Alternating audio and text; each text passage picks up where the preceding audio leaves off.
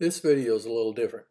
I spent some time in the South and we're working with the people in the wood shop to build cars for kids with cancer. This is what the finished cars look like. They're boxed up and given to kids.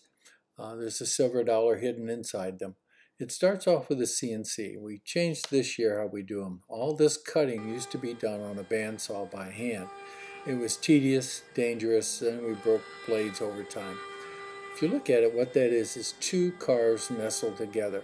So once it's been done, or cutting on the CNC, it's ripped in half, and that gives us 8 cars total.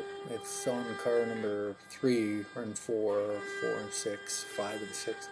There's 2 more to be cut on the end, and that'll give it 8 blanks for the cars. Once they're cut apart, you can see some of the marks where the bandsaw was on that one.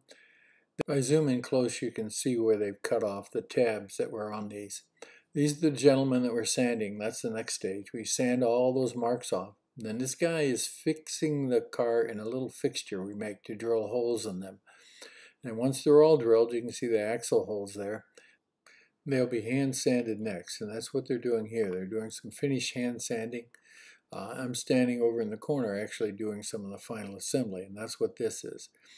The cars themselves, I put the steering wheel in first and then the man, and then I put all these wheels on. There's a small wheel for the front and a wheel in the back. The axle goes right into the side of the car, and when they're done, they look like this. They have to have another sanding and a finished coat of paint, and you can see all the different colors and arrays that we have. But it's something fun we do together as a group project, and we enjoy giving them to the kids.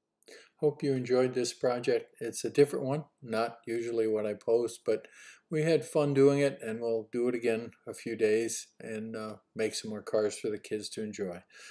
Kids are sick and fighting and battling cancer, most of them, so it gives them something to enjoy. There's a pencil and paper hidden inside, a silver dollar hidden inside, and they have to figure out where they are and open them up. Take care and God bless.